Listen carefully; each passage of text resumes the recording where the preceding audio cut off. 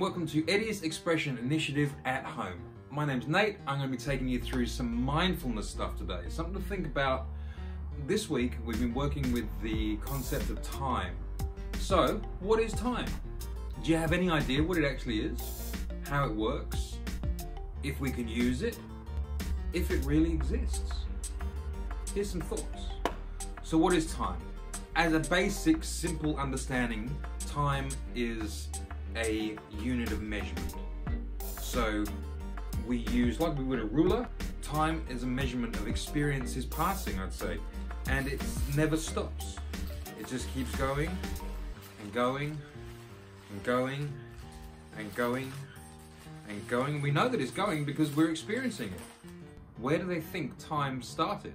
The Big Bang is the theory of where time possibly started. What was the Big Bang? The Big Bang is this idea.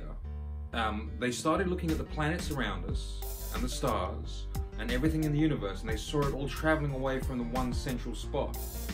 So they tracked all those destinations back to one place, and they hypothesized, came up with the idea that perhaps there was a big explosion and everything is projecting out in all directions at once as the universe expands, which explains why the universe is expanding. And how long has this been going on for? Well, billions of years. We can do our best to measure it. We'll never know exactly, but scientists have dedicated their lives to figuring that out. But what is time? Time is weird, because time is experienced different by different people. Like, older people experience time quicker than younger people. It's true. As you get older, time flies. Time moves quickly. We're going to spend a bit of time in our lives doing some stuff. So I sort of break it down for you a little bit here, just so you can understand what's going on. Every person on this planet, the average person on this planet lives 79 years. That's 28,835 days. That's how we break the measurements down. Seconds, minutes, hours, days, weeks, months, years, decades, centuries, and on it goes. The number's getting bigger and bigger. So how much time do we actually have? So 79 years, 28,835 days. Here's the trick. So I've taken some notes because I want to get this right. So, based on averages, people will spend 33 years in bed. Okay, now that'd be fine, but you're spending 26 of those years sleeping and 7 years trying to go to sleep. Recent stats have shown that most people are going to spend 70% of their time in front of digital devices. You know, you're going to watch TV for 9.1 years, so you better watch something good. On average, spend 2.5 years cooking and 3.6 years eating and 92 days on the toilet. So if time's a measurement, we've had time to figure some stuff out. We've been around, now let's take it by the calendar that we currently use, 365 days a year. Yeah, 365.25 days a year, with every fourth year being a leap year. Okay, let's break this down real quick. Time. When did we start thinking? When did we start having time? If we go by evolution and caveman and wild man, Homo sapiens, so on and so forth, Homo erectus, we were hunter-gatherers, and we had to catch our food. And that was a daily practice, catching our food. We had to go out and do that every day. Okay, cool, fantastic. 2,000 years ago, something was going on that changed everything. We have Jesus, who came forth and gave us information about the world. We also had the Dirty Three, which was Socrates, Plato, and Aristotle. They were around very close to around the same time that Jesus was around, which is something that I think people overlook.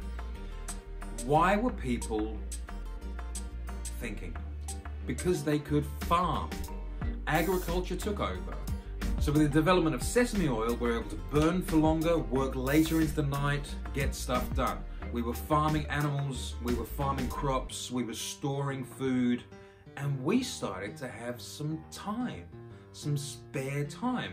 And people had time to start thinking, what are we doing here? What is this world? What is this life?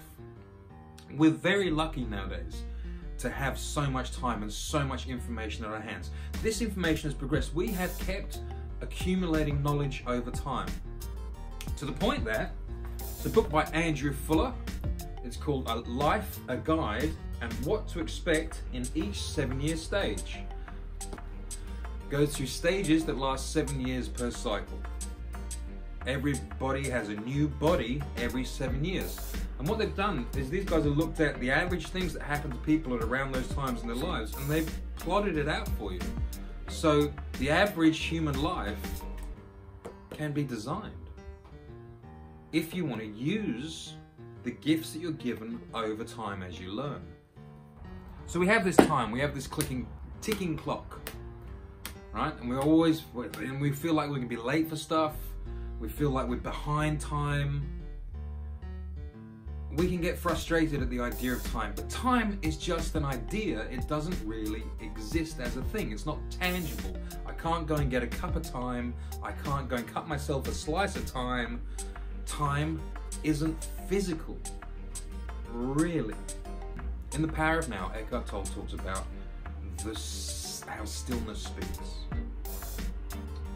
How if you sit in silence and in a moment and you try not to think, here's your mindfulness exercise. If you sit in silence and don't think about what needs to be done, and don't think about what you haven't done or what you should have done, be present in this moment. Because your 76 years that you've got in this planet, or 79 years, or whatever that number is that keeps shifting as every time we look at different research, also states that you've only really going to spend 8 years doing what you want to do, or things of choice. 8 years. You can increase that number, I think, if you become present in your moments and become aware of your moments more. Because time, like I said, is subjective and it shifts for all of us. If you would like to know how time shifts, there's a book called The Field by Dr. Lynn MacTaggart, and they go through some theories of how time is subjective and moves. So before I run out of time, I want to say thank you for watching today's video. I want to thank you for watching all the videos you have. If you want to go back and click and watch some of the other videos, I've got like 13 now in back catalog if you want to check that out if you haven't seen them already. If you can like, subscribe, share, comment, you know, all that interactive stuff that us social media people love, that would be great. We're back at EDYS next week. Make an appointment, come and see us, give us a chat, shout out. Yeah, take care of yourselves, guys, and watch out for each other. And don't forget, wash your hands. Hi guys, thanks for watching the video. Can you like, comment, subscribe, share, hit that bell notification, everything you need to do, you know what you need to do. Can you do it please? That'd be great. Alright, cool. See you in the next one, guys. Take care.